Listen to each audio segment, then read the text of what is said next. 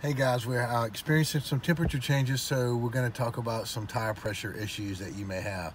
If your TPMS tire pressure monitoring system light is on, what I want you to do, come to your screen. So of course, start your car up first, swipe to the left, go to car status, and here's your TPMS indicator. So you'll click on that and it'll show you one or all four of these will be yellow.